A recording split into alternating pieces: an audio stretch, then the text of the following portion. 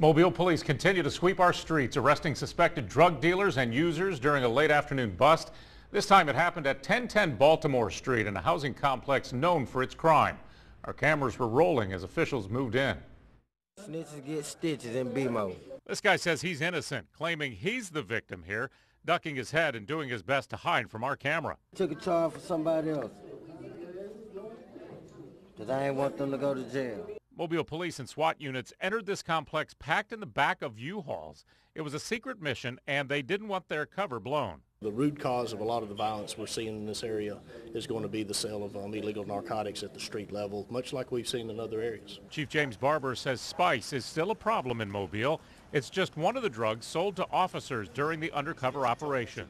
But these men and women say they've done nothing wrong. They get their camera on my face. At least 21 people have been identified for selling drugs from this location, according to police. So pretty significant amount of drug dealers in one confined area. 15 arrest warrants were executed on those suspected of distributing drugs, but police say this operation is not over yet. They're actually out looking for those individuals now that they have identified. There's 6 other individuals that were involved in drug sales that they're trying to get identified, and we'll follow up with some arrest warrants on them as well.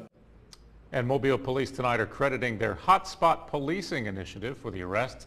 They say if you suspect drugs are in your area, give them a call. You can remain anonymous.